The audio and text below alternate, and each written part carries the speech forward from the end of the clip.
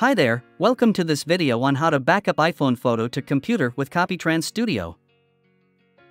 First, connect your iPhone and open CopyTrans Studio. Open your device and your photo library. Double-click on Backup.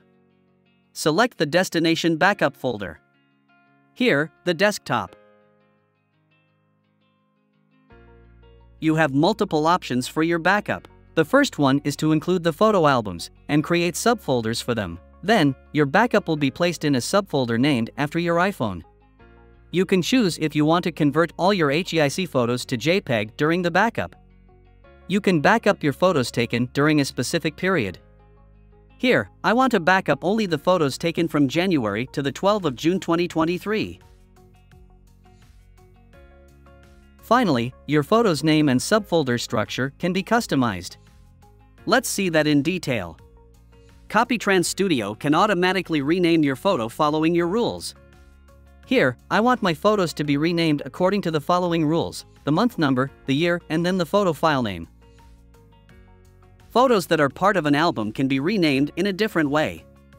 Here, these photos will be renamed as the following: the year taken, the month number, and the photo file name.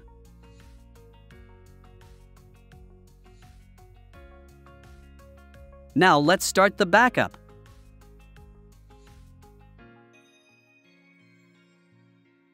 Let's see the result. All my photos are renamed and organized the way I want. It's as simple as that.